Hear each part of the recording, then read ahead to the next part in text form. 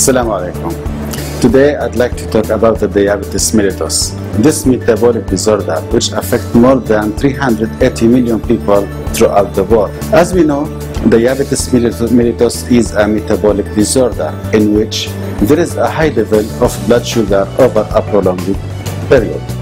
There are three types of diabetes mellitus: type 1 diabetes, type 2, and gestational diabetes mellitus. If a patient comes to doctor complaining of increasing thirsty, blurred vision, frequent urination, fatigue, slow healing of wounds and sores, increasing weight even with normal appetite in type 2 diabetes mellitus, losing weight even with increased appetite in type 1 diabetes mellitus, frequent infection on the gums, on the skin, especially like candidiasis, abdominal pain like nausea, vomiting with the smell of acetone.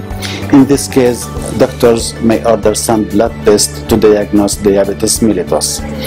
Diabetes may increase many health complications in the body, but the good news are, with the correct treatment and recommended lifestyle changes, the patient can prevent or delay the onset of complication, which may happen on the skin, on the heart, on the eyes, on the nervous system, on the digestive system, on the food, on the mental status. My advice for any patient who has diabetes mellitus: doing regular exercises, eating healthy food, losing weight, controlling hypertension, hyperlipidemia, doing daily sport, especially walking and running, quit smoking and alcohol drinking.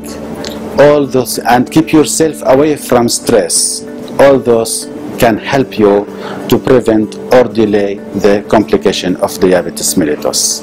We take a pledge, we'll treat you well.